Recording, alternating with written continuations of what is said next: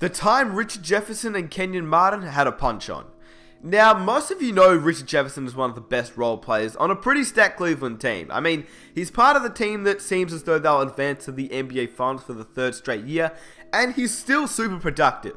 A really super productive bench player, even at his age of 36 years old. Now, once upon a time, RJ was not like that. He was a high flyer. I mean, we see glimpses of it now. We saw a good glimpse of it against the Golden State Warriors on Christmas Day a few months ago, but he used to do it all the time. He'd throw down mean dunks after mean dunk, and he was one of the better small forwards in the league. His time in New Jersey with Vince Carter was insane, simply because, well, I'm sure you can either remind yourself or just imagine how good these guys were together and how fun they were to watch. Two of the better dunkers in the league playing together and winning games at the same time. That's pretty cool. But we're actually going to talk about another teammate of his, Kenyon Martin. And to be honest with you, if you want to talk about somebody else who can throw it down, Kmart was pretty good at doing that himself, even though he was a big man. His hops were pretty insane. Now, although Jefferson never made it to an all-star team in his career, he still did average at least 19 points in 4 of his first 8 years in the league, and as one of the key pieces on a dynamic New Jersey Nets team, which I still think is a complete snub that he's never made it to at least one all-star team. Kenyon Martin, on the other hand, made one, but what was sick was the actual team that these two played in. It didn't matter who was an all-star, how great these guys were, it was the team that they played in. It was a team which made 2 straight NBA Finals appearances at the start of his career thanks to a core that included Jefferson, Jason Kidd, and Kenyon Martin amongst other players. Despite how good the team was, there normally is a little bit of beef in every team. It happens. It's just part of the sport. I mean, the most common known ones are obviously Kobe and Shaq. We know that Ray Allen and Rondo had their moments. Barkley and Pippen, just to name a few. It happens. And sometimes it's not even because they actually hate each other.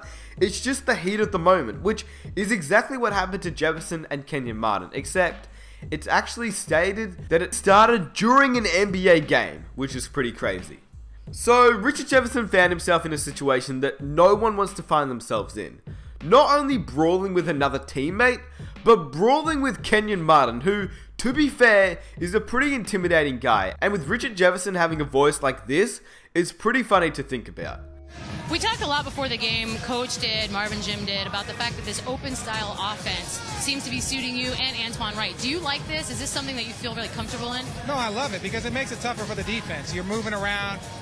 It takes a lot of steam out of their offense because they have to chase you around. So the only thing is you got to get in shape. And, right now playing these amount of minutes and moving around the way we are, you do get fatigued, but later in the season I think it'll help us.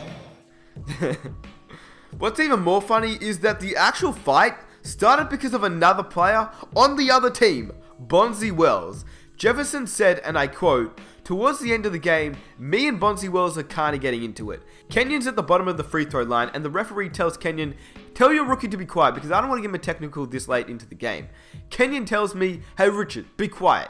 Bonzi goes, yeah, listen to Kenyon and shut up. I just lose it. I'm like, fuck Bonzi and fuck you too, Kenyon. I go sit down and I'm mad pissed off. I'm sitting down and Kenyon comes over in the locker room pissed off as well. I stand up and he pushes me down on my seat. We have a full-on fist fight. The only thing that saved me is Aaron Williams, and you remember how big he was. Grabbed him from the back and tried to calm him down. My last swing hit Aaron Williams in his lip and bust his lip open. At that point in time, I realized what's going on. I have no problem fighting Kenyon. Aaron, I don't want any piece of. Even with that fist fight right there, we both understood how much we wanted to win, and with that, we were willing to fight anybody, including each other, to get that done. Yeah, it's probably not the best idea, and Martin made sure to let him know about it after the team returned to the locker room that night, but it does prove that they wanted to win, and although they never won a ring, with this squad, 2 finals appearances ain't bad at all. According to Jefferson as well, this incident didn't fracture the team, instead brought them closer together. So while teammates punching each other is just another wild story, the fact that Jefferson to this day has no fear about going toe-to-toe with Martin, one of the baddest dudes in the game, may be even more outstanding. But as Jefferson says, despite the fight, both he and Martin share a common goal of just wanting to win and at all costs. And sometimes things just reach a boiling point. And I hope you guys enjoy the video. If you enjoyed it, it would be so awesome if you guys could subscribe just to show support, and if we could hit 3,000 likes, that would be amazing as well. I also want to say that if you guys have any video suggestions that you want me to make a video on, let me know down below in the comment section. And like I said before, the NBA playoffs is right around the corner, so I'll be making tons of videos then. Anyway, thanks for your support, and I'll catch you guys in my next one. Peace!